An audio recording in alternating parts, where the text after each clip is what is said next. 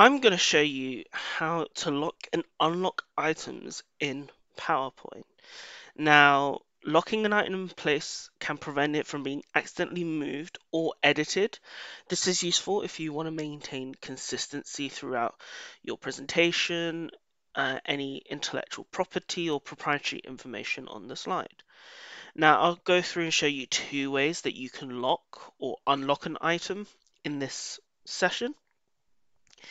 And one of the key benefits is you prevent accidental changes.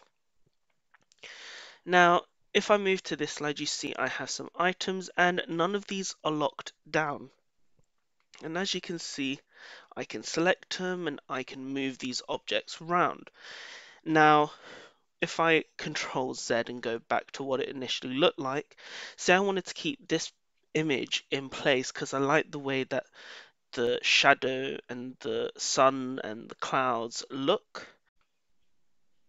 So if we right click on it and we see there is an option called lock. Now if we click on that, you can now see on the out border of the image is a nice thick white border. Now as you can see, I can no longer drag it, I can only just click on it. I could type in the image because it's shape formatted with an image fill, and that is still possible, but I can no longer move the object. You can do this a second way by going to Arrange and clicking on the selection pane. And as you can see here, not only do you have the view elements, you can also have the lock elements.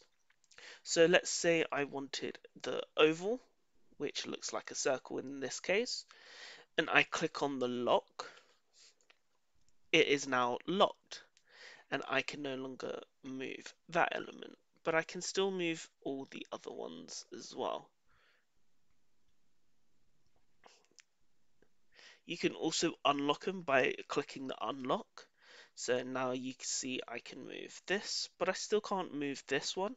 That's okay. You can right click on it and click unlock. And now this can move again. Stay tuned for more powerful PowerPoint.